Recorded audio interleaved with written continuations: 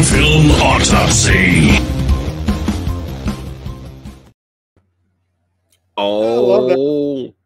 Oh yeah, we have returned. We are back. That's right. That's right. Kung Fu Santa himself. Rick Myers, author, Hall of Famer. That's right. And great ass. Rick Myers is back with this badass. PhatSamuraiGuy. What's going on, everyone? Welcome back to another episode of Action Film Autopsy. And we have a lot to discuss and talk about today. We're going to have a lot of fun. And a lot of these, projects Rick has seen. I have missed some of these. So it's going to be great to hear what Rick has to say about these, about a lot of these films, because I'm really curious. And then we're going to talk about the series of Moon Knight, the greatest Disney plus Marvel show in the history of all the shows. Yes. We're going to get into that. First up, let's give a little quick shout out, really quick. Go down the line here. Mike Swift, what's going on? That's right. Certified Badass channel member. What's going on? Lady Danish in the house. Patrick D, the Assassin King. All right. Michael Gonzalez, Omegon 32. Oh, and the filmmaker himself, director, my buddy Matt Merritt from Keep Forward Productions. Let's start the ruckus. Rick, how have you been, my friend? I've been really good. It's funny. I just realized today, if anybody out there has the Reels channel, REELZ, on their network or their television, they have a show that sounds like our show. It's called Autopsy, the Last Days of. Okay, so when are we suing? We're not suing. In fact, they be choosers, and in fact, look for an episode about. It's called Autopsy, the Last Days of. Okay. Episode coming up about the last days of Brandon Lee.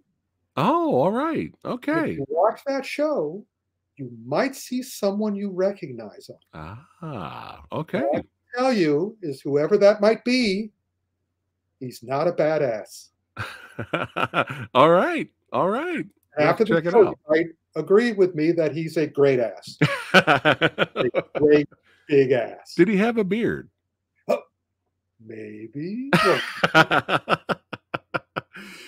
yeah, Rick, it's great having you back, my friend.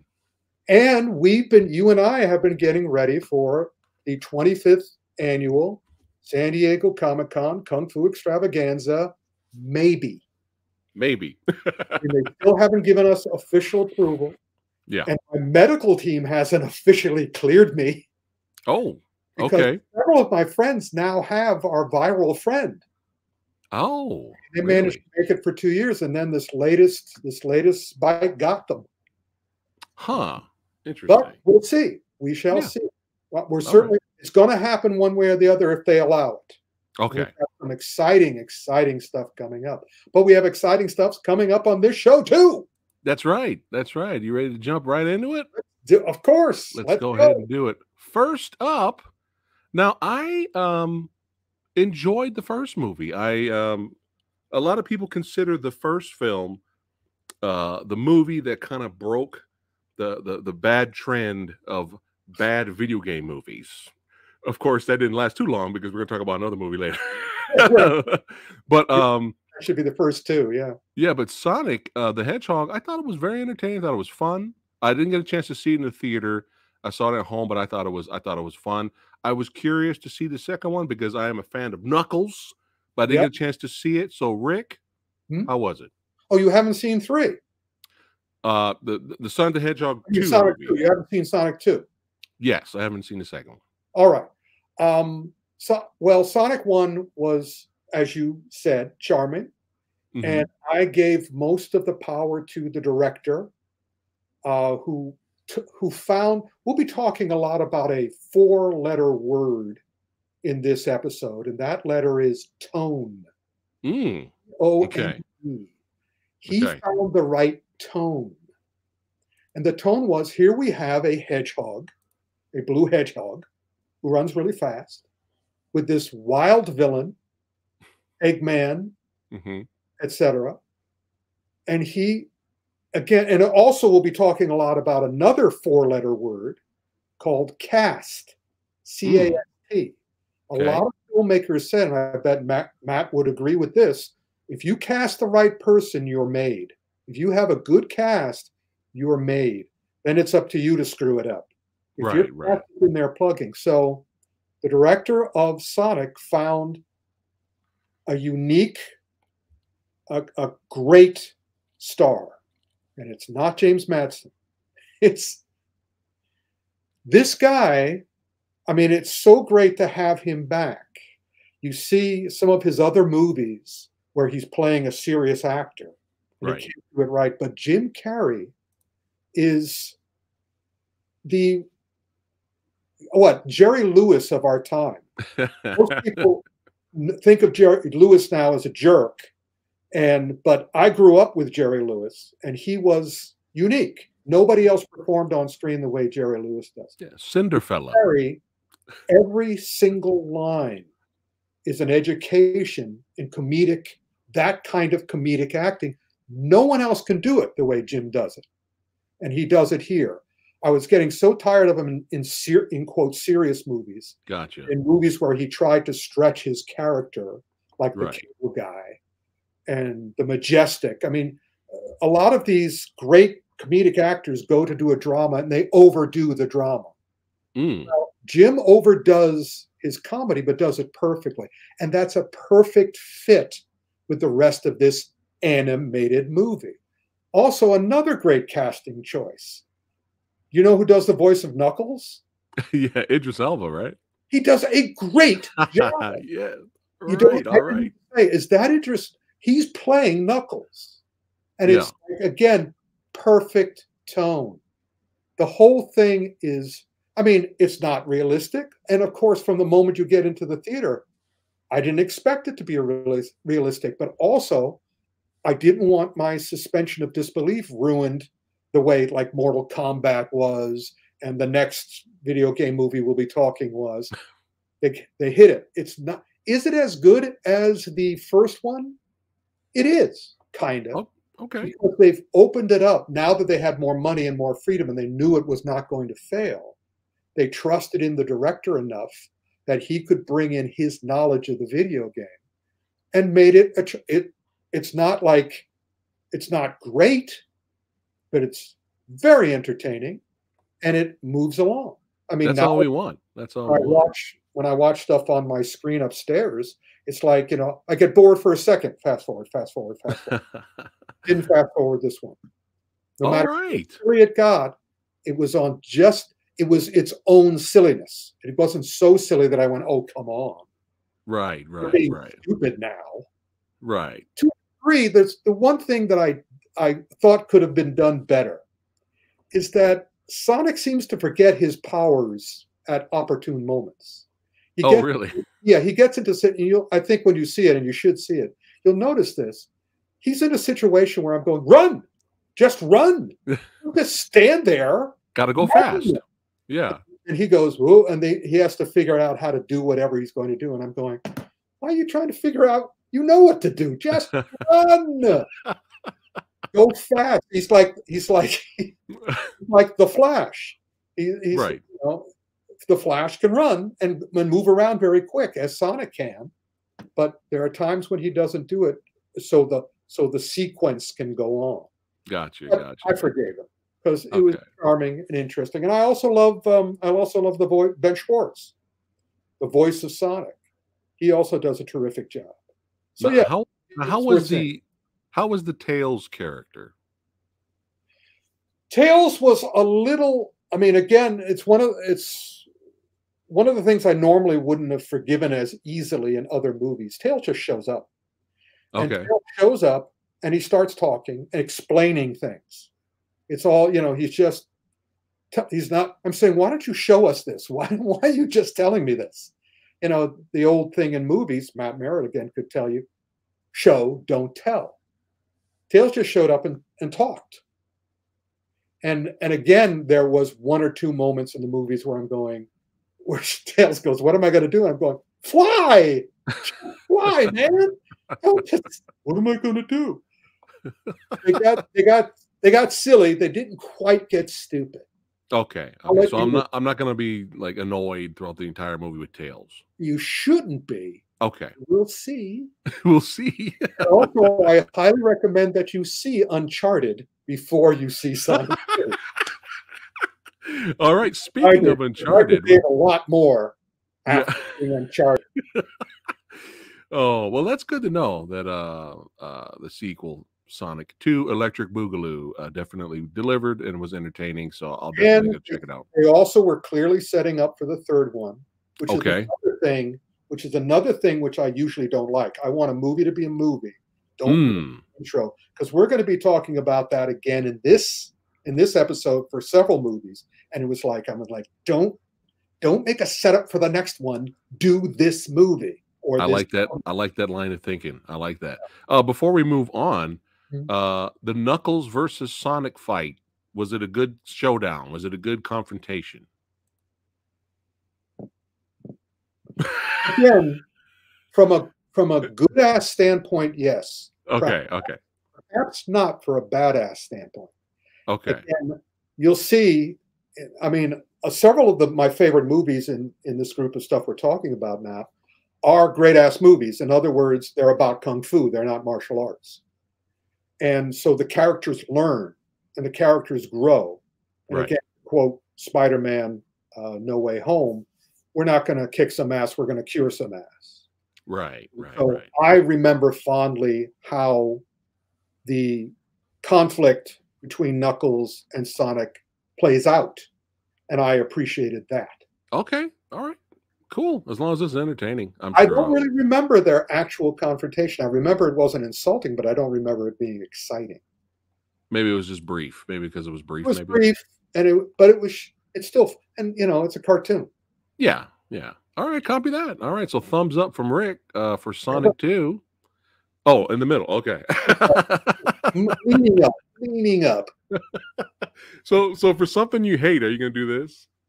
Yeah, let's do that. Thank you, Frank. Shout out to Frank, my buddy. Yeah, Frank Master James. of the Master, the king of the Kung Fu That's commentary. it. Yeah, we're gonna use that for sure. Yeah. All right, we're gonna find out which thumb Rick's gonna give Uncharted. So before you get into it, Rick, Yeah. me and a buddy of mine from Media Glitch, Joe Valley, another filmmaker, another great guy, we did a trailer reaction for this, and it was so generic and so underwhelming that I instantly thought, "Oh, it must be going straight to Netflix." That was my reaction, and it was, "Oh, movie theaters. Oh, okay." But yeah, it wasn't enough to pull me to go Well, you see saw it. how well it did. Wasn't enough to pull much of anybody in. Oh, it didn't do that well. Not really. I mean, it did. Well, I don't know how much it cost. I think they probably cost, but we'll check that. But Okay. you see, I'm not going to give it a thumbs down or two thumbs down, which I'm tempted to do. Right. I really enjoyed it Okay. because but not in a good way. I enjoyed it in the way I go when I see a movie and I love solving mysteries. That's what the action film Autopsy is about. We're opening these movies up and figuring out what killed them. Right. So I love a movie, where I immediately know what killed it. It's like you're Watson and I'm Holmes, or I'm Holmes and you're Watson, and you go, what killed him? Good ass. What killed him? And my reply is, I know exactly what killed him, Watson.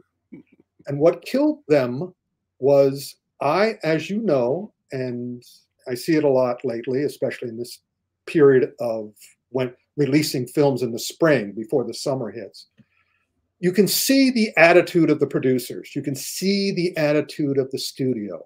And when that attitude is, this is good enough for garbage, when they have no respect for the characters and especially no respect for the fans of the movie they're doing.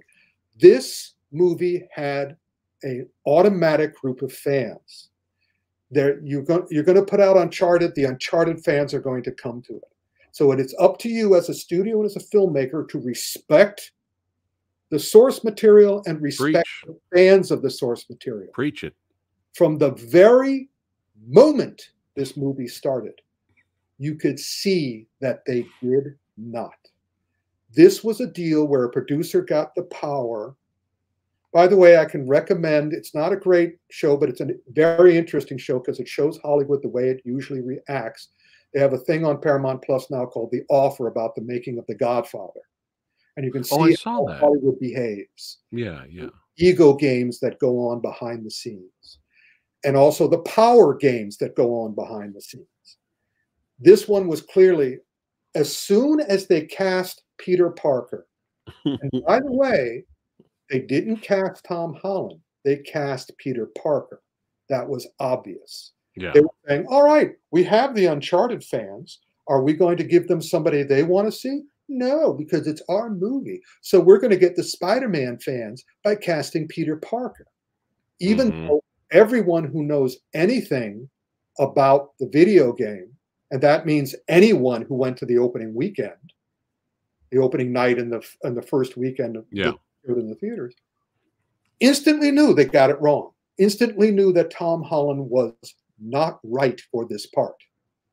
And also instantly knew that the director and or producers instructed him to behave like Peter Parker. That sucks. You know, you don't want to disappoint your Spider-Man fans, man. And you know, I understand Tom Holland, who's extremely talented, and I'm greatly looking forward to his when he plays Fred Astaire in a biopic that's coming up. Oh, really? He's perfect for that. Oh, yeah. Wow. He's a song and dance man. I mean, he got awards on Broadway. Yeah. But totally wrong, was directed totally wrong. But he did what so many of my friends who are stuck in this sort of situation, and your friends too, which is, well, the check's good. I like the numbers on the check, not too happy with the script. And the whole movie is just like, it just stinks of, now what's the initials? This TIGEFG.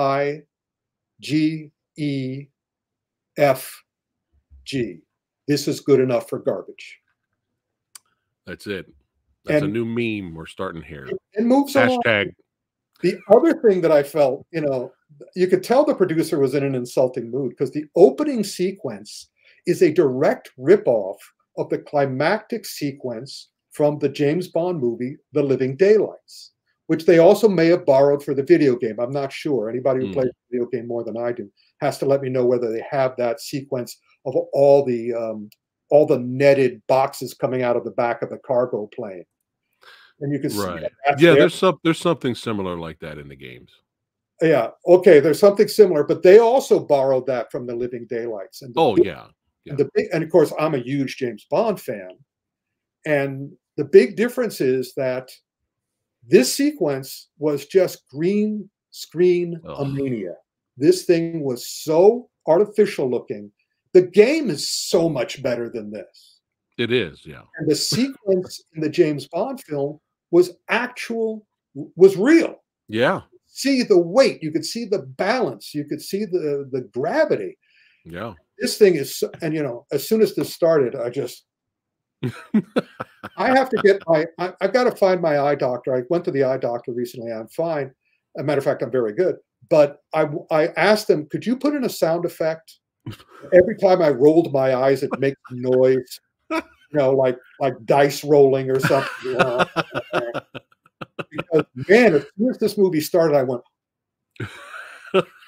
insult everybody, why don't you? I thought I was watching this year's Oscars again. Let's insult everybody. So Sonic temporarily broke the streak, the bad video game movie streak, temporarily. Well, the first one did because it was at least fun. It was fun. It was in the right attitude for the actual subject matter. It didn't insult the subject matter or the fans of the subject matter. Right, right. You notice the producer tried at the beginning of Sonic by making that horrible Sonic that had to be changed before the movie came out. And the director, that's right. And the public, I think that it was the same thing I think that the Deadpool guys did when the studio wouldn't let them do Deadpool, and they how did the footage get onto the web? Uh-huh. You know, it's with Sonic. How did the footage get onto the web? That happened recently. What was the other thing that happened recently with the footage? Oh, the Supreme Court. The Supreme Court, the release of the thing about canceling abortion. That that was obviously somebody in the offices going, "Oh no, this has got to get onto the internet right now. Let's see if we can cancel this." So yeah, that's the new trick. If you want to try to get to the fans directly, Leak it. around really Yeah. bad producers. Right. Ooh, how did it get on the internet? Right. Exactly. Real quick question. I saw some other reviews and comments of Uncharted, and they were like generic from beginning to end. And Mark Wahlberg was miscast as Sully. It's just a mess. But they were saying that all of them, a lot of them that I saw they said they enjoyed the pirate ship attack action sequence in the air. So I have to ask you, since you've seen it. That was again, what they were doing there was kind of, again, is that from the video game? Did they do a pirate ship on the video game? That I am not sure. Because I only played the first two. It's a clear, again, the producers are going, what else can we knock off? Let's knock off Pirates of the Caribbean. Let's knock off Pirates of the Caribbean because Johnny Depp's not going to do another one. Right. So we'll do it instead. And as such, it reminded me of some of my favorite moments from the Pirates of the Caribbean pictures where they were sort of recreating Jackie Chan-like fun stunting in an interesting location. Woo Bear says they did that in Uncharted 4. So they made copy from the game there. All right. But in terms of the live action movie version of it, was it a good action sequence, or was it just generic in the air? In other words, I remember smiling a couple of times, but at the same time, I was just, again, the sound effect of my eyes rolling. I remember, a matter of fact, now I remember exactly what I thought. I didn't say it aloud, but I thought it. Too little, too late. Speaking of that, too little, too late. Yeah, we're going to get into that a little bit later with the series we're going to talk about. I got a lot to say about that. I can't wait to hear it. Yeah, I can't wait to hear it, Rick.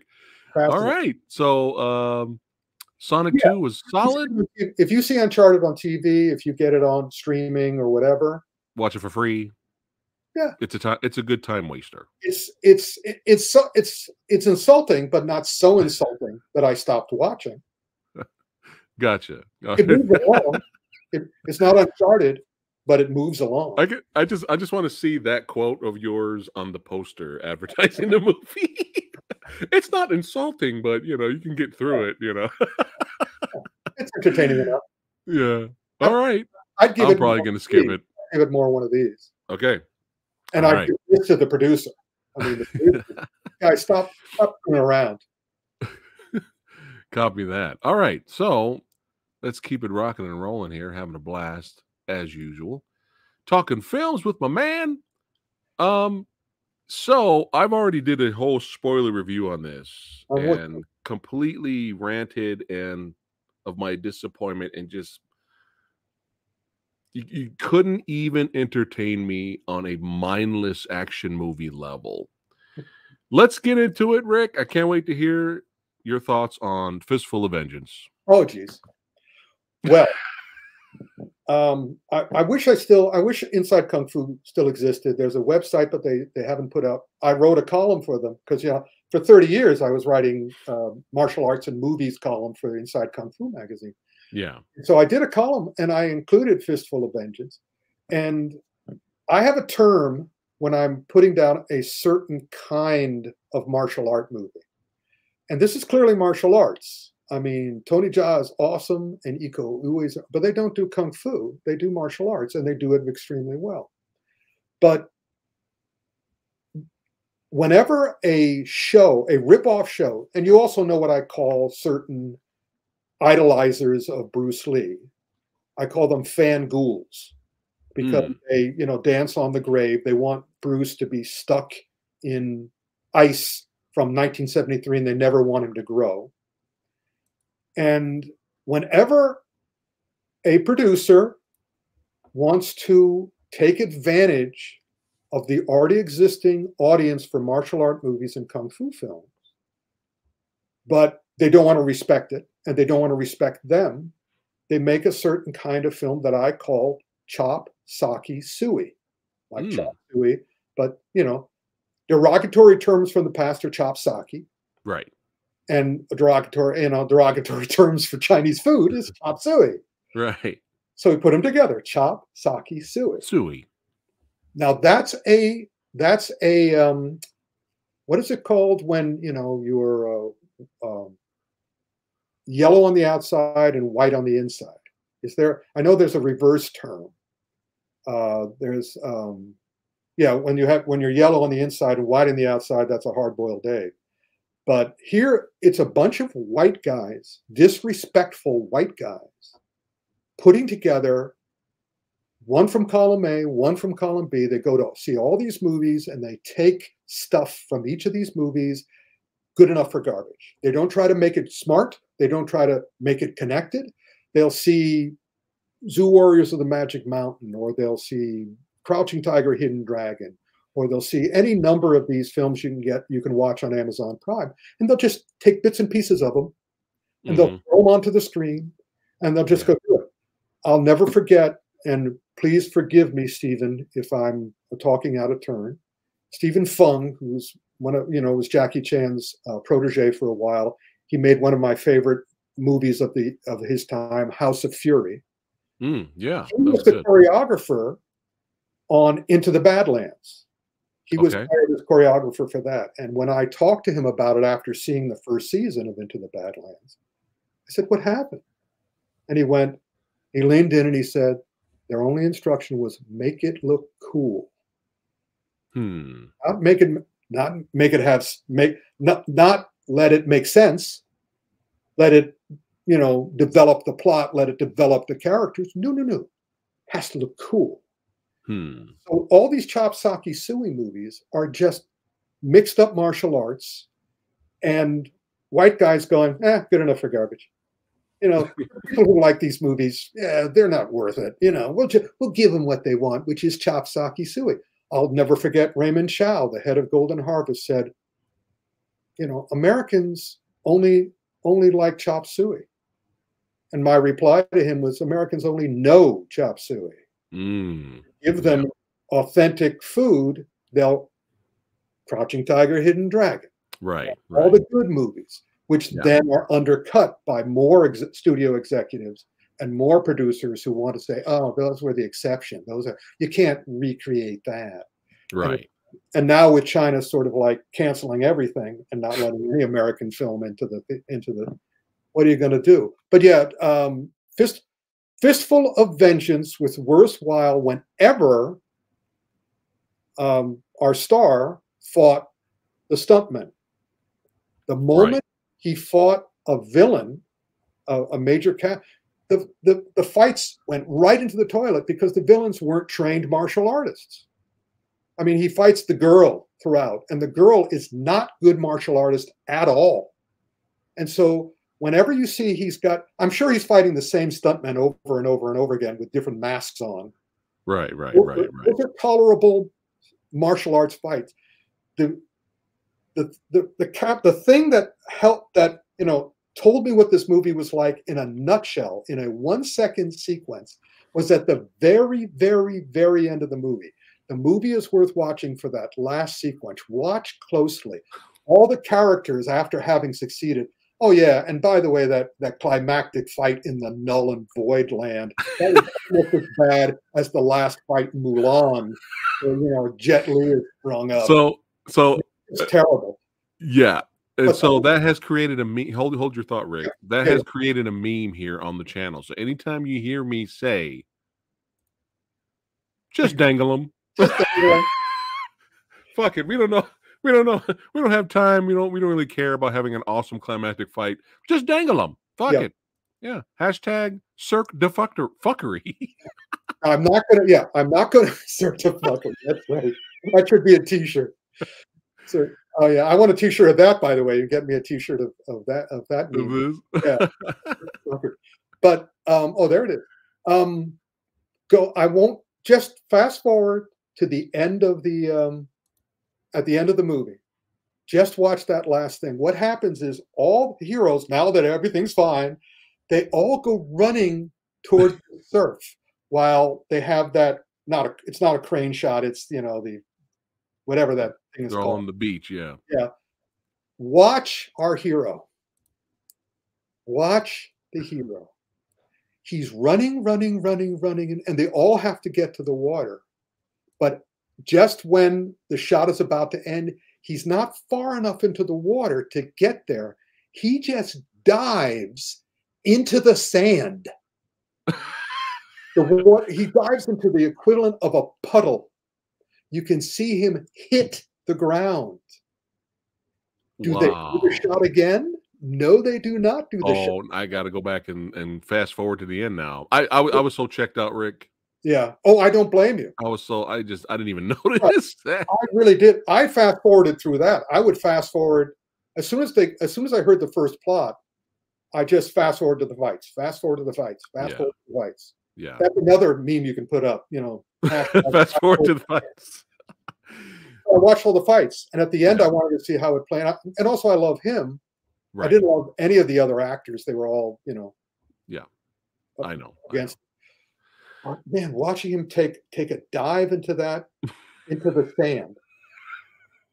That is hilarious. That sums up the movie right there. Yeah, and I'm sure he looked up with the sand covering him, with his sand in his mouth, and goes, "We're going to do it again." They're going, "Nah, we're not doing it again."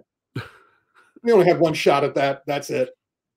So that told me all I needed to know about how the filmmakers actually cared about the movie, and they didn't. So why do I care? I don't. Like throughout the review, I was chatting about it with Kyle Long, and I got more impatient and angry by the end of the review that I actually lowered my score. My intended score for it, I actually lowered it. And it's like me, Rick. I'm very forgiving sometimes, and if it's bad, I like them. Yeah. I like the mindless. It could be mindless. It could be stupid, as long as it's entertaining, right? Yeah. And at first, I was kind of forgiving it. I was like, all right, we have some decent carnage here and there. And then when we got, like you said, you were correct about Eco fighting the stuntman. Early on was good with the butcher knives and axes and stuff, but when we get to the finale, I was so stunned. I couldn't believe we had 5 showdowns in the finale, and every single fight was horrible or disappointing. I couldn't believe it. I couldn't believe it. I couldn't believe it. You're a noble man. You're a good man because just dangle them. Just dangle them. You're willing to have fun, but you're not willing to be insulted. We could have fun with you, but if I start, making fun of your whatever, you're good with that. But if I start legitimately insulting you, not cool, man. This movie insulted us. Yeah. Worse than that, I've said this in Hollywood a lot. Hey, you can sit on me, just don't shit on me. And that's where I draw the line. This movie was constantly shitting and looking at us going, good enough for garbage, right? You'll swallow anything, won't you? Yeah, we'll watch it, but we don't have to like it, and we don't have to promote it or give it I was upset what they did with Juju Chan's character. I was just like, oh, so they build her up in the second half of the season and they just kill her. She's dead. All right, move on next. Like, what? They don't care. They didn't care about this, and it was good enough for garbage, and that's what we got.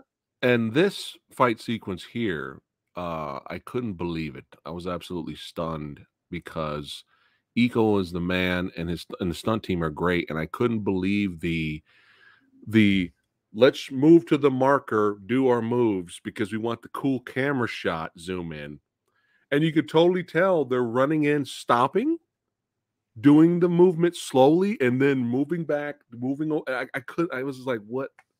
Hey, Kyle said it was previs. It looked like a previs. Let's rehearse what we're doing. And I was so done. It's the Green Hornet syndrome, which is they had Bruce Lee, they wouldn't let him be Bruce Lee. They just wouldn't let him be because Hollywood is still in certain places. 20% of Hollywood filmmakers are geniuses. 80% are venal backstabbers, and the venal backstabbers want to denigrate women, want to denigrate minorities. Only Marvel is at this point is willing to rise them up. But now with the problems Netflix has For had, better or for worse. But yeah, we'll get to that. well, yeah, we're going to have to get. I'm always fascinated with Disney screw ups because I know they have the talent Right. Yeah. not to screw up. So when they do screw up, again, it's another mystery Yeah. for Yeah. That we for for Sherlock. Sherlock Rick. Yeah. Yeah. All right. So enough of Oh, shit. the I'm so sorry. Sherlock Santa. Sherlock Sherlock. Santa. So sorry. So enough of the hashtag Cirque de fuckery. We're gonna move on now. Oh, you can use it again. We got some more coming up. That's true. That's true. The movie I was off and on seeing, and then by the time I wanted to see it, it was out of the theaters. Then it came to Hulu and HBO Max, and I still was like, at some point, I'll get to it. I just wasn't like clamoring to get to it. All right, Rick, The King's Man. What do we got going? Positives, negatives. What did you think of The King's Man? I've watched all the Kingsman movies. All the the other movies. This is the prequel, the ones that followed. Right. Because I love James Bond, and it's a knockoff of James Bond. This one has that four-letter word problem, tone. The Kingsman movies have tone issues in every single one of them. So when I came to this one, I was expecting the same problems, and I got it. I got it in more uncertain terms. Okay. The filmmaker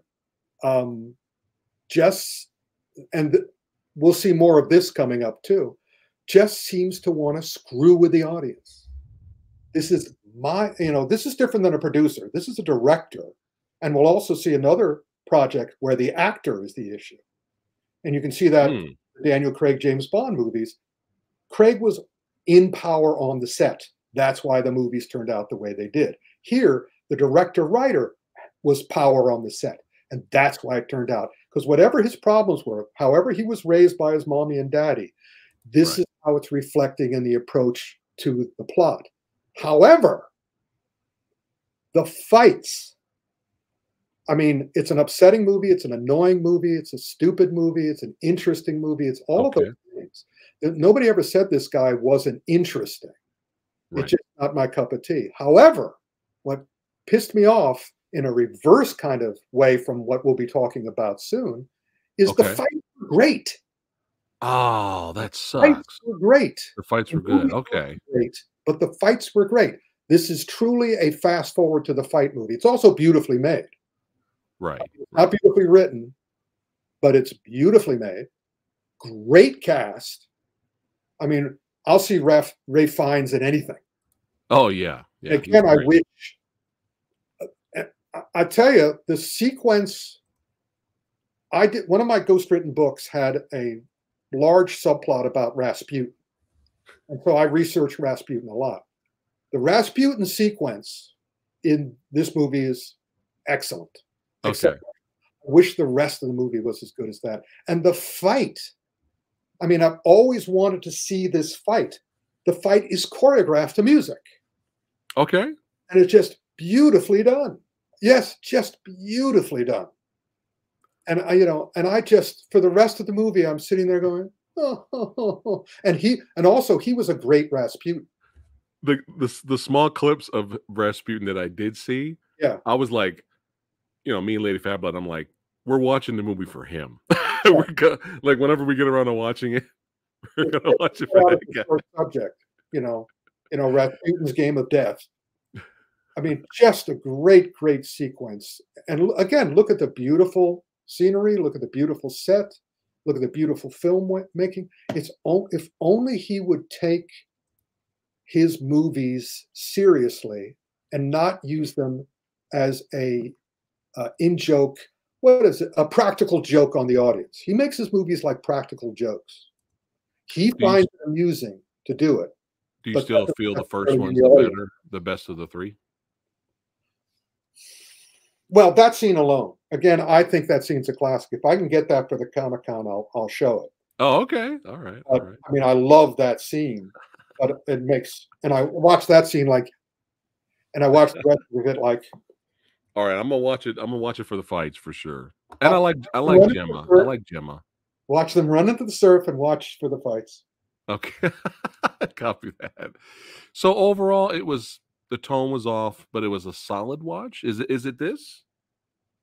Again, it depends. I mean, from a badassery standpoint, yeah, you'll be fine.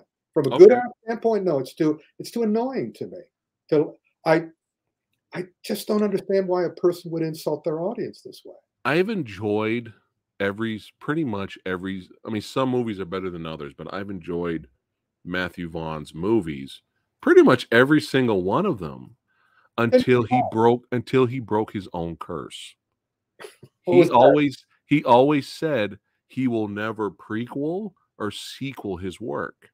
Oh, And I've enjoyed Stardust. I enjoyed X-Men First Class. Like I've enjoyed Layer Cake. I've enjoyed every single one of his movies. Kick-Ass, the first Kick-Ass. And he broke he broke the curse, or not the curse, whatever. He broke the chain when he sequeled Kingsman, I think. I think that was the beginning of the downfall there. maybe it's self-sabotage because he's Mm, mad at himself.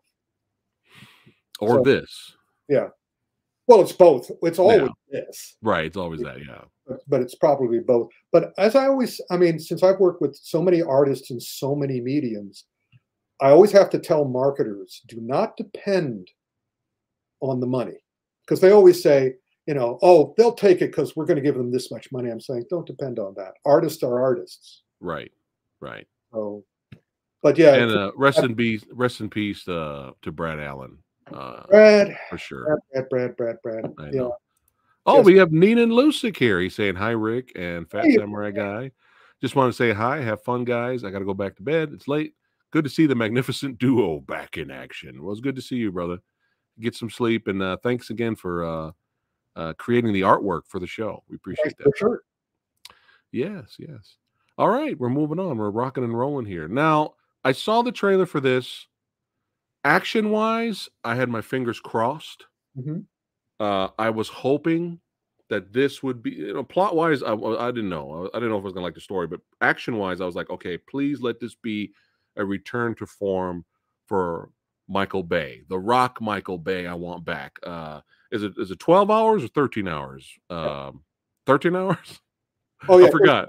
it's 13 Yeah. hours. That. I want at least that Michael Bay back. Rick, I didn't get a chance to see it. I So did. tell me your thoughts about Ambulance, the Well, ambulance. his name is no longer Michael Bay. His name Oh, is Michael Baymax. oh, He's Baymax. Baymax. As soon as I watched this, I said, "Oh, Baymax is back in action." In other words, everything is pushed. Right. I wanted to see the movie this was based on. Oh, okay. I wasn't able to get it in time. I think it's a Danish movie or a Swedish movie or something, but it's a foreign movie Okay. that this movie is based on. Same plot, but doesn't have Baymax behind the camera or the huge amount of money. And as soon as this one started, I just sort of went, all right, let's see how long I can last. Okay. Because it is, of course, well done. Okay. But as soon as do you have a picture of the nurse? Do you have a picture of the EMT? No, but she's Yeah, on the right-hand side here. there she is. Yeah. I mean, that's his replacement for the women what was the name? I'm Megan blanking. Fox? Megan Fox. That's his replacement for Megan Fox. That's his replacement for Wonder Woman. She's an EMT, and Okay. she just came right off of a runway show. I mean, the moment she showed up on screen, I just went, and sort of that breaks it for me because usually if there's somebody whenever anybody is really incredibly beautiful looking Right. in a movie, and the other actors don't react to it, and but they have to react to it by just sort of like looking maybe a little bit too long. They can't really say, "Oh, you're beautiful," because that doesn't work in the woke era. Right. Every time she showed up on screen, I went, "This has nothing to do with reality." And Baymax agreed with me. So the whole movie, he took this tight little suspense action film, Uh-huh. blew it up, literally. there are more explosions in this thing. There's so much collateral damage. So, I mean, I felt like going, all right, 60 people died in that sequence. 60 innocent bystanders if this was the real world. Right, But, right. come on, Rick, it's not the real world. It's a Baymax movie. You knew that when you walked in. So on the basis of that, it's sharply made. It's very sharply made. Okay. He keeps the things spinning. He keeps the things moving. But nowadays, I guess it's a subject of the length of my beard and my age. I really want to care about the characters. I want to care about the characters. The guy on the left there is the one we're supposed to care about, but he's in such a unrealistic movie, and both of these guys, everybody does the best they can in this world where, again, all Baymax did. What was that thing that he did, the Horrible Six or whatever it was called on Six Underground? Six Underground or Underground Six or whatever. Yeah, something like that. He's still doing it. He's a spoiled kid with a box of toy soldiers and a box of toy cars, and he picks them up and he throws them. He's just throwing them at the screen. And he also has a whole bunch of fireworks and everything blows up. So you ever see that SCTV sequence about Morning Film Report or Farmer's Film Report where Joe Bob and Billy Saul Hurok watch movies and review them, and their reviews are always, it blew it up. It blew it up real good. That sounds familiar. Yeah. That's what this was. That's so what it is. You like, leaving your brain by the door and just having, I think you'll be fine with it. It's badass. Okay. There's no question, badass. And it's well done, badass, but it is empty. It's empty calories. And I've gotten too old for that. I'm a health food Gotcha. now. So yeah. All right. Copy that. So I might be okay with it. Oh, look who's here. What? yeah! Jan Lucanus in the house. What's going on, brother? Good to see you, man. Always good to see you, man. And we got Everybody- Joe Valley from Media Glitch here. Good to see you too, brother. All right. Jacob says here the overuse of the drone camera angle in shots. Did you enjoy that? Did that enhance the action? Well, now that we know what it is, I mean, they use the drone in the Fistful of Vengeance beach scene. Now that we know what it is, it's again no longer exciting because part of the thrill for me, and you can correct me if I'm wrong, because again, I come from another era of film going. The thrill of seeing real cowboys on real horses, real tanks, James Bond actually doing it at the end of, or the stuntmen actually doing it at the end of Living Daylights, is the fact that we know it's real people really doing it. Yeah, real's always better. We also it's always more exciting. That the film crew how did the film crew get this shot? I mean, whenever one of those great chase scenes, like in the 7-Ups or Bullet, it's like, how did they get the shot? Yeah. That's dangerous. But now, since we know it's a drone, and we know it's all computer animated, and we'll talk about this when we get to Doctor Strange. A lot of the thing that made a movie emotional to me and involving to me is kind of left. I mean, I'm watching everything like an animation now. I watched Sonic. I watched The Bad Guys, the new DreamWorks movie. Mm-hmm. It's kind of like I watched Turning Red, which I quite enjoy. I watched We Don't Talk About Bruno again and again and again. So I'm watching all movies like I'm watching animated movies. And in animated movies, I don't care what happens to the character because I know they're animated. I care about them, but I don't care what happens to them. And in these movies now, it's kind of like, and it's the same thing with the crew.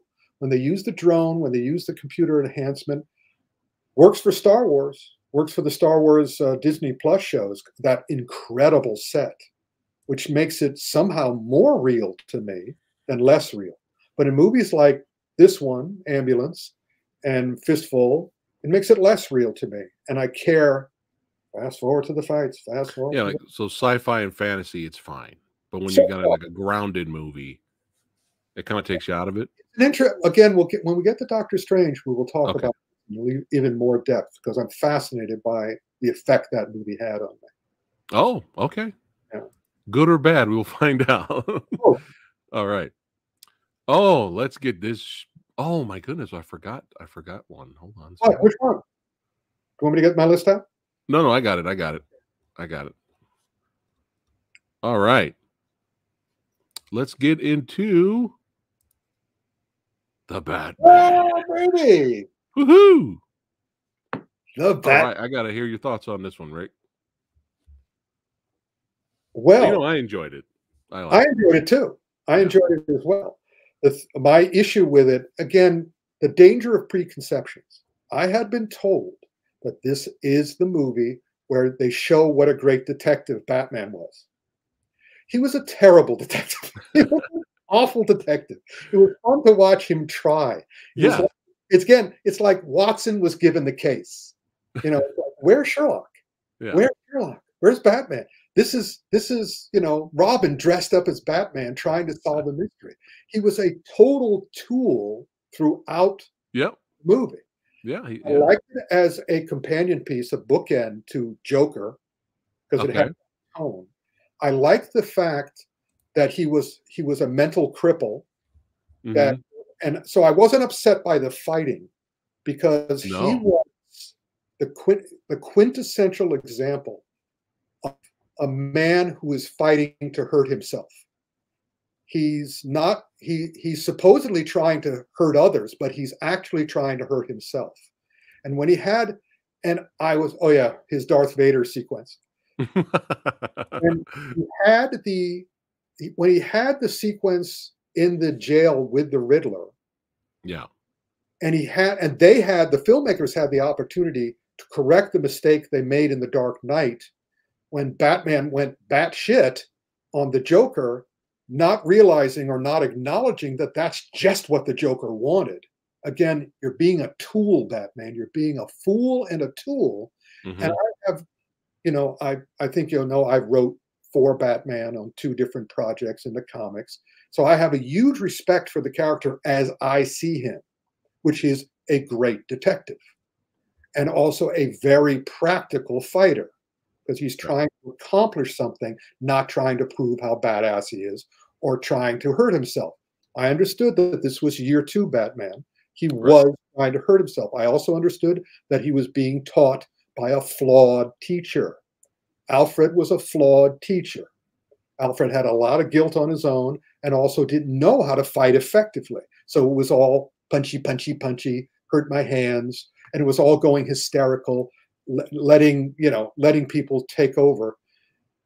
But this is another example of something else we'll see in another movie. At the end, he suddenly gets better, which is fine because he's grown by then. He gets better, not incredibly better. It's reasonable. But my 2 problems with the movie were credibility. One, the detective aspect. He had to be a tool throughout the entire movie. There wasn't a moment he wasn't a tool. That the Riddler completely aced him. So when the Riddler got upset in jail, I said, well, all right, now the movie's going away because by all rights, the Riddler should be in jail. As soon as Batman left the jail cell, the Riddler should have stopped getting hysterical and he would have gone, it worked just the way I was. That's what exactly he wanted. Right. That would have been cool to see, yeah. But I can see that. And I kind of like this, actually. I like the way the director put in little personal jokes. We'll see more of this in Doctor Strange as well. The director put in personal jokes, in jokes. Bay did that too, but by then I was going, you're still a spoiled brat throwing stuff. In this movie, the one that I could not believe this. Yeah, he's a terrible detective, number 1. Number 2, how come, and I mentioned, this is what I wrote about in the 50th anniversary of Detective Comics. How come nobody knows it's Bruce Wayne in a mask? He's all over the press. And they had that sequence when Batman comes to the club. It wasn't the 44 Club. It was the club above the 44 Club or whatever. Yeah. Batman is the first one who comes to the door, and those twin doormen see him. Yeah. And they don't go, hey, Mr. Wayne, what is it? Costume party? They don't say that. And then he comes in, the movie goes on. Later in the film, Bruce Wayne comes to the door. they open the door. It's the exact same shot. They do it the exact same way. It is so painfully apparent that that's Batman without his mask Uh-huh. Uh-huh. that I'm going, this has to be a joke.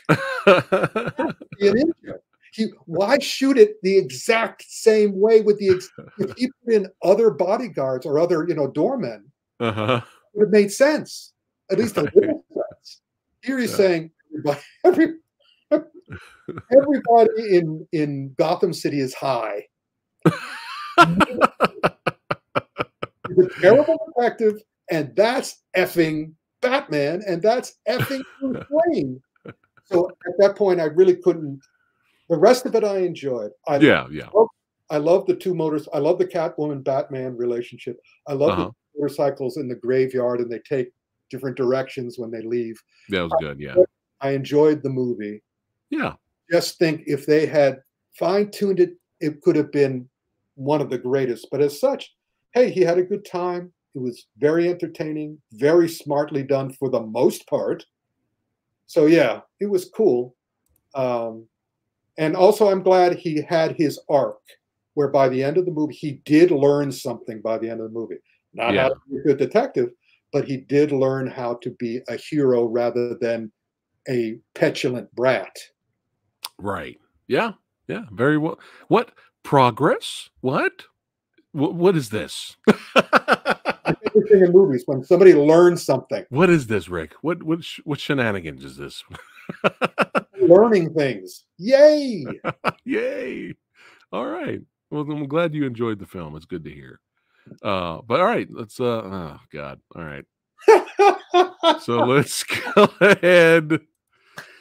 Oh God. So my Santa laugh. I did my Joker laugh. I like that. Yeah. So, and Rick, pretty much majority of the time we like the same stuff. It's very rare we disagree on some things.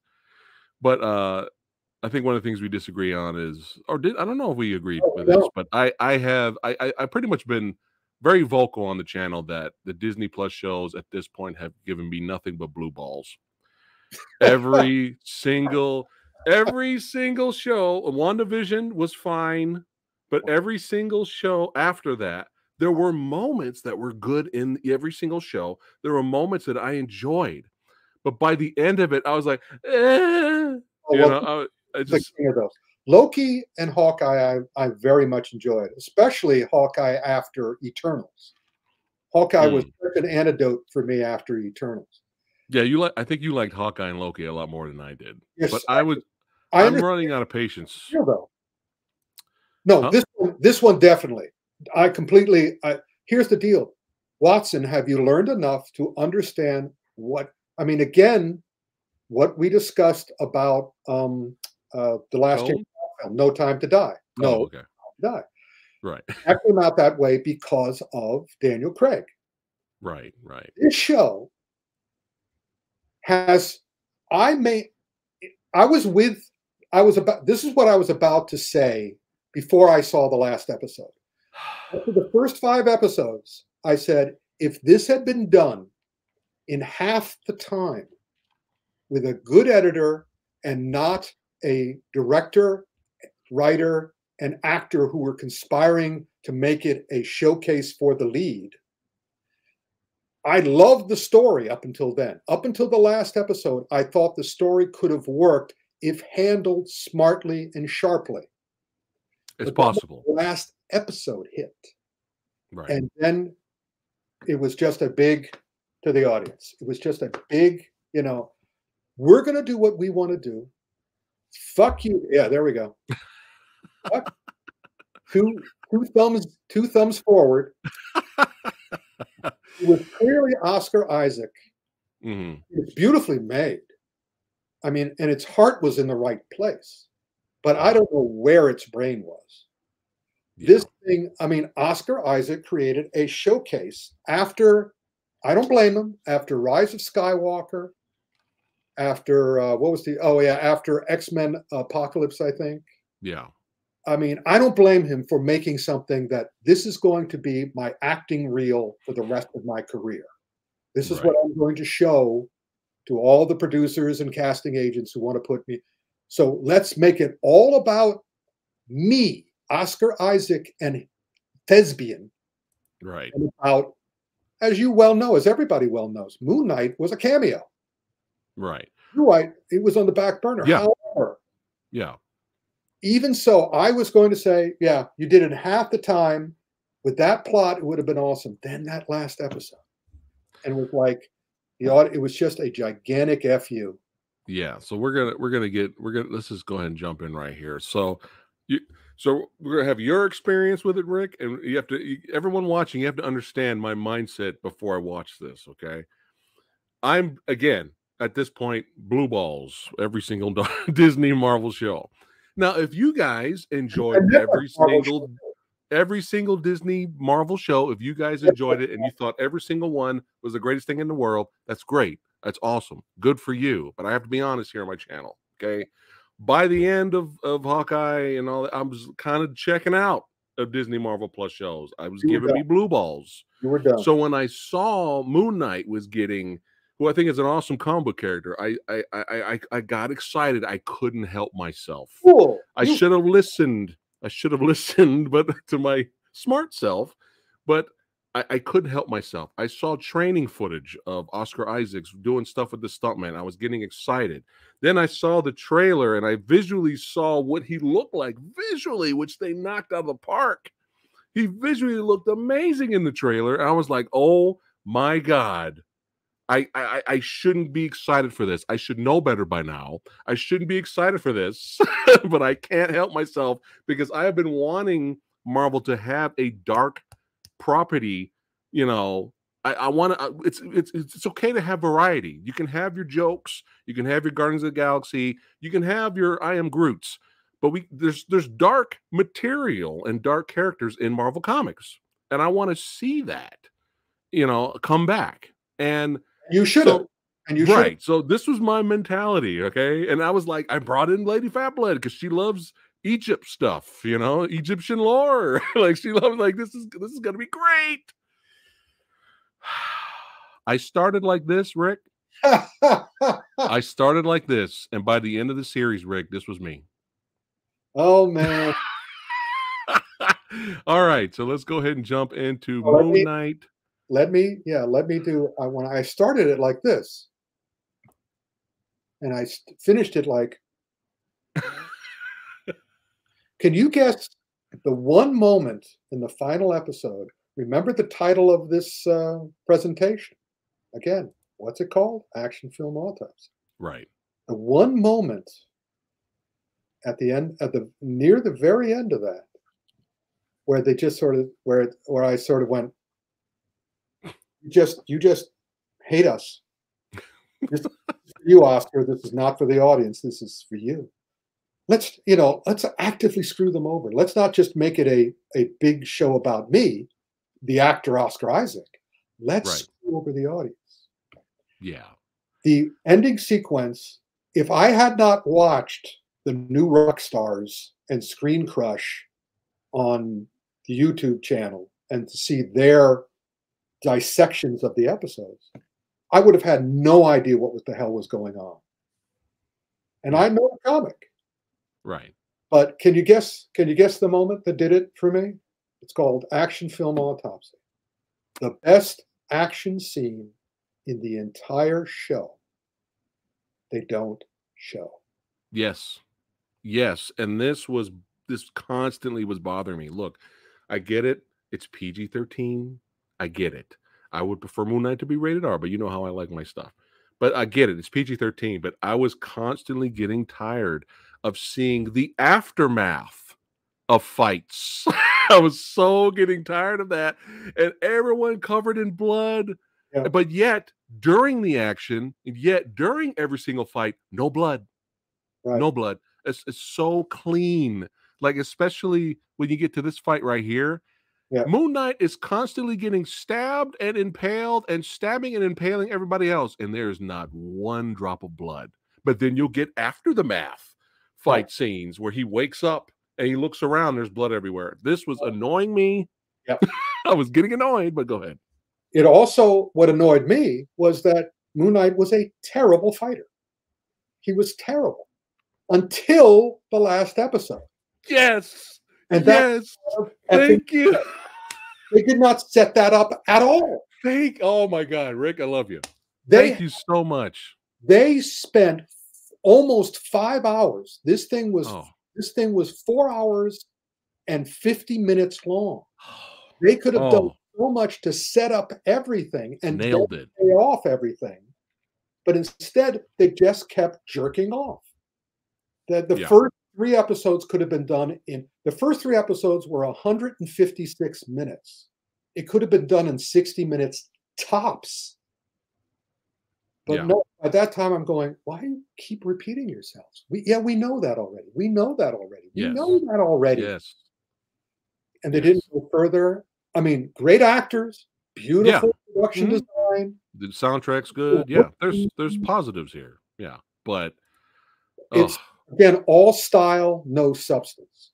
But even worse than no substance, it's a big middle finger to the audience. Yeah, we intend not to do it. Right. I got a super chat here. Thanks for Bo McCubbins. Thanks again for the super chat. I was excited about She-Hulk until I watched Falcon and the Winter Soldier, Loki, Hawkeye, and Mark and Steven's Wacky Adventure. All right, so he's like me. He's kind of checking out. Mark and Steven's and Jake's Wacky Adventure, who they didn't introduce. Again, that thing I hate so much, where all 4 hours and 50 minutes of this was a setup for the sequel. Yeah, exactly. Like, what the hell, man? Yeah. And I just want to show a picture here, guys. I just want to show a picture here. Okay. And if it's still here, I may not be here anymore. Damn it. What happened to it? Anyway, there was an amazing picture. Yeah. There was an amazing shot in the when they had a flashback of when Mark became Moon Knight for the first time. Yeah.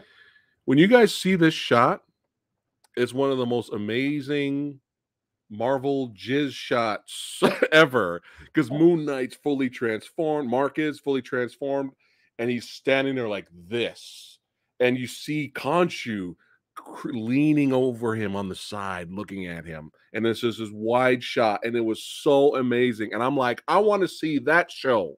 Can I see that? But no. Every episode Moon Knight was in there for 2 minutes. Yep.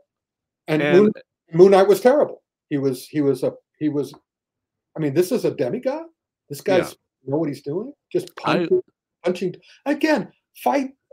Demigods fighting by punching each other. Yeah. What the F? It's like I was patient. I was trying to be really patient at first, Rick. And we get the first reveal of him in the first episode, and I was like, "Oh shit! All right, let's see where this goes." Right. I was hoping until the fourth episode. Do you remember that fight Oscar Isaac had on the rooftop? Yeah. That sucked. Yeah. Something was so off about that fight. And I was like, what happened to all the training? Like, what happened? Yeah. If they had approached it differently, introduced the Scarab in the 3rd episode, 4th, and handled all the fights as a develop. I mean, again, it was like one of those Black Panther situations in terms of the fight scenes for me. Remember my complaints about the Black Panther fight scenes. We have an ape versus a panther. They don't act like an ape or a panther. They don't fight like an ape and panther. That is the most natural, easy thing to create involvement. In terms of style, yeah. Here we have a schizo, and with 3 personalities, and you could have choreographed the fight scenes, and I just get chills thinking about the possibility. Interesting. Fight scenes with each of them. Instead, they had 2 different suits, and they started doing that. Yeah. Reluctantly in the last episode, but throughout, had he changed personality and changed the way he fought during the fights themselves, it would have been brilliant. But that would have been interesting. It's of insulting crap. Yeah. And then we again, he just shows up for like 2-3 minutes, and you're like, oh, there he is. You could tell the special effects guys were into it. Oh, well, yeah. The director, the producer, and the star were not. Right. And this is what I came to see, and it was just like 1 to 2 minute cameo, and I was getting impatient to the point where I was kind of checking out, even with the story. Oh, yeah. Like how cool it would have been to see like a quick flashback of Ethan Hawke's character as Moon Knight. How cool that would have been. But I mean, I was thinking the opposite, Rick, but I kind of like what you were saying in terms of if done right and done better, everything could have made more sense and been done in terms of storytelling and The story, everything with the 6 episode arc. I was thinking the opposite way. I was kind of like, I agree with your way too, if done right. But I was thinking the opposite way. Whereas if you're gonna do this long deep dive, I think isn't there like 2 episodes where Moon Knight doesn't even show up. yep, pretty There's much. like the long, serious, mental issues deep dive on his past.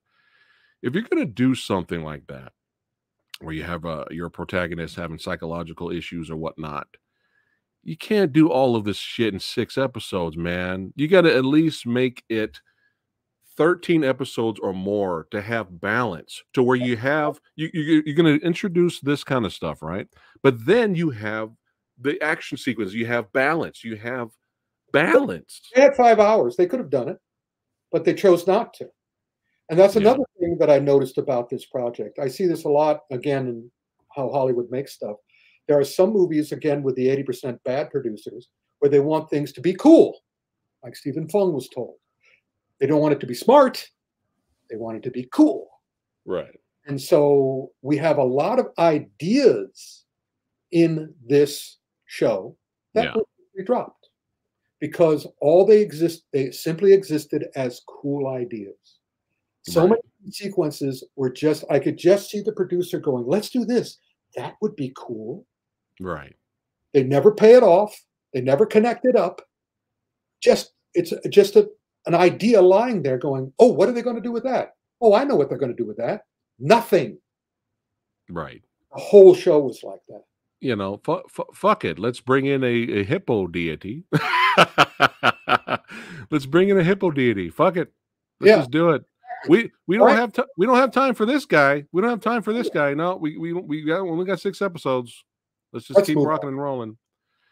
Did you say let's move on? All right, one last rant. Okay, please. One last rant. I'll answer emails. Before the last episode happened, I turned to my wife and I said, if this last episode brings me all the action that I wanted, that the style of action that I wanted and craved throughout the entirety of the show, and you just now are going to give me something, because remember you said earlier, Rick, too little, too late. Yep. And I said, I'm going to be pissed off. And what happened? Even Mr. Knight was like a complete legend, badass. We had this really long, awesome tracking shot where he's fighting all these thugs. Moon Knight's doing all this stuff. He's fighting Ethan Hawke. We got the Egyptian god deities. We got a big giant kaiju fight in the background. All this carnage, all this action. And I was just like, now you're going to give me something cool to look at. So giving me something cool to look at and some good fights and stuff at the end actually had the reverse effect on me, and I got pissed off. I was like, fuck you, Moon Knight. Get out of here. All these episodes of this shit, and you're finally going to give me something cool right when you end. So Moon Knight can go fuck itself. I think these 6-episode Marvel shows need to be a little longer. And I have a feeling, Rick, this is just me. Everybody else apparently loves the show. They say it's comic book accurate, and then there's all these Easter eggs. It's great. I feel happy you guys enjoyed it. However, since now this was the final straw for me, I'm probably done. I'm being honest. I'm probably done with Disney Marvel shows. I'm not going to watch Ms. Marvel. But I'm done. I'm done. You know why? Because I feel there will never be nothing as awesome or as good or as compelling as Daredevil season 1. I feel like we're never going to get that good again, Rick. I mean, I say what I always say when someone says something like that to me, which is good, more for me. Right. I'll I watch know it. you enjoy it. I mean, I enjoyed Daredevil season 1, but I didn't enjoy the rest of the Netflix Marvel stuff. I thought that was much worse than what I've been seeing on Disney Plus. Ooh, I yikes. and so, again, it's yin and Yeah, yang, badass, yeah, yes, whatever. yeah, yeah. And there's so much great to watch at this point. We don't have to settle for anything we don't want to watch. There's That's plenty of true. stuff Yeah. to see. I'm just being honest. I'm just being honest. I'd That rather watch I got more entertainment out of watching Octoman than Moon Knight. So there you go. More entertaining. Octoman and Moon Knight can go fuck itself. All right, let's go to Doctor Strange in the Multiverse of Madness. I don't know if you saw my review, Rick, but I thought it was very entertaining. I enjoyed it. But you got to remember, I love Sam Raimi's craziness and shenanigans. I like the absurdity of Sam Raimi. So it's not for everyone. Sam Raimi's style is not for everyone. it's for more people that did Moon Knight then. It's What happened? it's for more people than enjoyed Moon Knight. So Yeah, what'd you think? it's I I am fascinated by Marvel and Kevin Feige and the decision-making process. I admire his willingness to take big swings. Mhm. I admire his support of his filmmakers when they're not being fired. Because of course Doctor Strange was not supposed to be directed by Sam Raimi. There was another Right. director on it originally. But once he goes with somebody, he supports them, unlike Kathleen Kennedy over at Star Wars. Although now Right. Right. when Favreau's in charge, Favreau and Filoni are in charge, probably that won't happen as much. Hopefully, it won't happen as much. Doctor Strange is one of my favorite characters. I'm wearing my Doctor Strange, my old school Doctor Strange shirt for Love it. Hold on, LinkedIn. let me blow you up. Hold on. Let me go. There you go. You have to go There you back. go. Yeah. All right. All right. I worked back at Atlas Comics. We worked with Steve Ditko. And I also loved him as a Marvel character because, to my mind, Doctor Strange was the best kung fu character in the Marvel universe because everybody else was doing martial arts. And throughout the original Doctor Strange movie, Doctor Strange kept saying, there's got to be a better way. And at the end, he finds the better way. And what he finds is one of the top laws of elevated, what I call true kung fu, which was, if someone insists on trying to hurt themselves by trying to hurt you, you'll help. Dormammu, I've come to bargain. Mm-hmm. He said that great thing to, Mads Mikkelsen, I got you what you wanted. You won't like it. Yeah. That's quintessential kung fu. Everybody else was doing mystical martial arts. Doctor Strange did kung fu. Yeah. So I went to this one hoping that because I saw him in No Way Home, and I saw him on other things, and it was kind of like, it seems that they're making him more of a jokey fraud at this point. But then again, I looked back at the original, and he always had a huge ego problem. And I suddenly went, oh. And as I'm watching it, I'm going, he's still a great kung fu guy because I've met some of the greatest kung fu teachers I've ever met ran into the same problem that Doctor Strange ran into in this movie. Kung fu is so powerful, and being sorcerer supreme is so powerful that you kind of lose your mind, you lose your way. It becomes all about ego. It becomes about, I'm the best. I mean, I'm world champion, Tai Chi expert. And I've seen this happen to teachers. They can't handle it because they have so much power. And it happened to Stephen in this movie. And I went, so smart. Yeah, he's still a kung fu guy. Let's see how he takes care of this. Yeah. Yeah, the rest, I mean, it's a horror movie. It's a Sam Raimi horror movie. I hope you're happy with the blood content. Oh yeah. Oh yeah. I like Sam Raimi too. Oh, okay. Oh, that's cool. Oh, very much, of course. That energy, I mean, that sense of humor, that style. Yeah, of course I do. However, I found the the the date that Marvel and Sam Raimi went on for this one. And also, I always thought he should have been. Sam Raimi's history has been as a punching bag for bad studios. You can go back Yep. and see how Sam Raimi was treated, even with Spider-Man 3, how he was treated, how they would cut him off the knees because they knew he would cave, he wouldn't fight. But I admired that about him too. He wouldn't fight. He was a kung fu guy. He's not going to fight. He's going to avoid these issues. So I found the relationship between Marvel and Raimi in this very interesting in that I got a rush from the Marvel fan service in this movie. Oh man. When those two Marvel characters showed up, those two, Yeah. shall we say their names? Yeah. The movie's been out for a while, guys. Spoilers. There'll be some spoiler talk here, but yeah. First of all, Everybody knows by now. Professor X shows up, and it's the animated X-Men series Professor X. Yes. That was a thrill. And then not only does Reed Richards shows up, but it's a double fan service because it's the head of the Fantastic Four, played by the guy everybody wanted to play the head of the Fantastic Yeah. The crowd went nuts. And now the rumor is that the reason that John Watts has left the new Fantastic Four movie is that John Krasinski is taking over as director. Oh. Which makes sense considering his, the two Quiet Place movies. Yeah.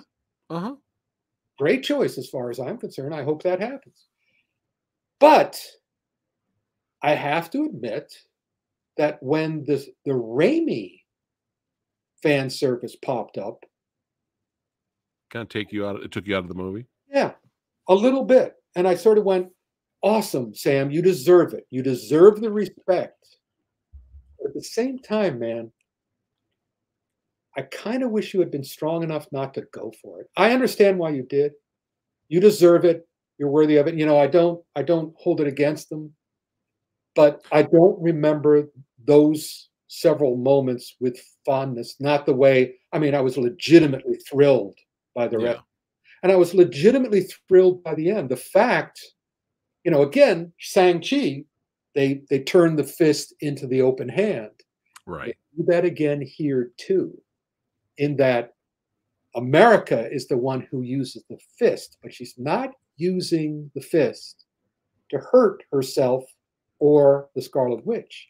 She's using the fist to accomplish a mirror shot. Right. Making the character see herself, making her realize her mistake. That's, again, classic Kung Fu.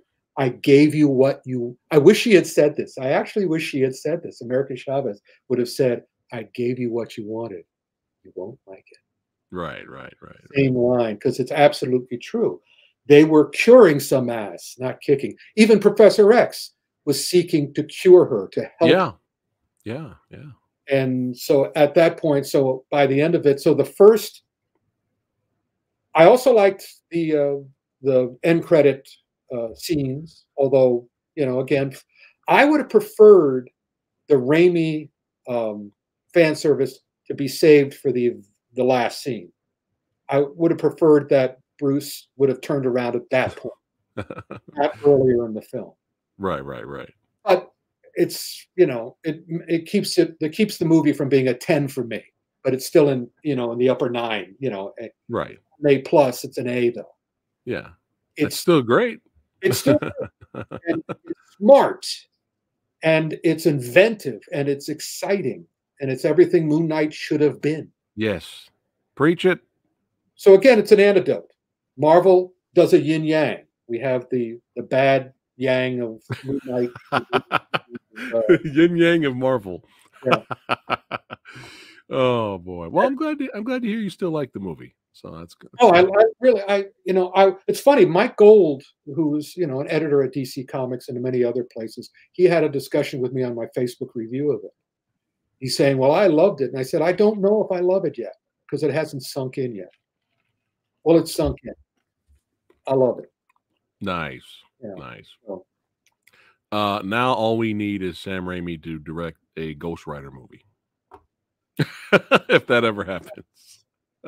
or just Sam Raimi to keep work. Hopefully, Marvel will keep working with him because Marvel will not disrespect him, will not set him up the way the Right. other studios he's worked with have set him up in the past.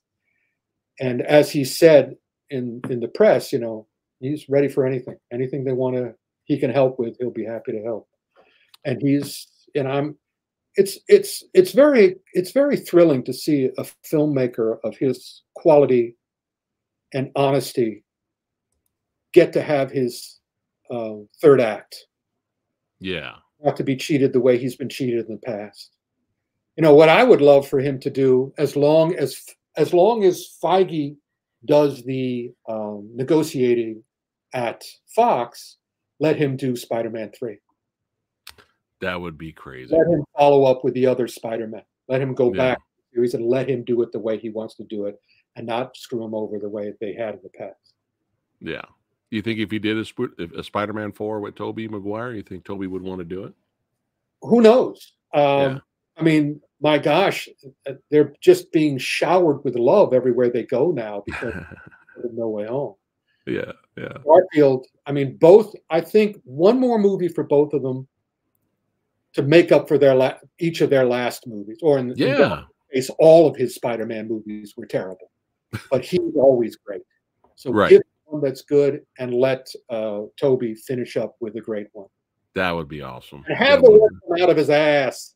I know. Oh man. And this was great talking to you again, Rick, having you here. Was there anything else before we end it?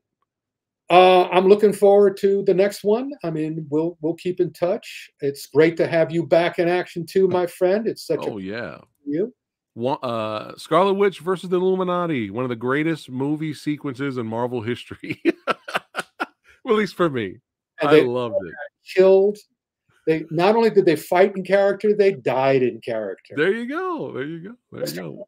Fantastic's death was fantastic. Yes, yes, it was. All right. Thank you everyone for watching right now. We have And hanging out with us. any questions, you can email them to us, right? There's an email for this, isn't there, buddy? Just put in the comments. Put in the comments, not in the chat, but in the comments of the video.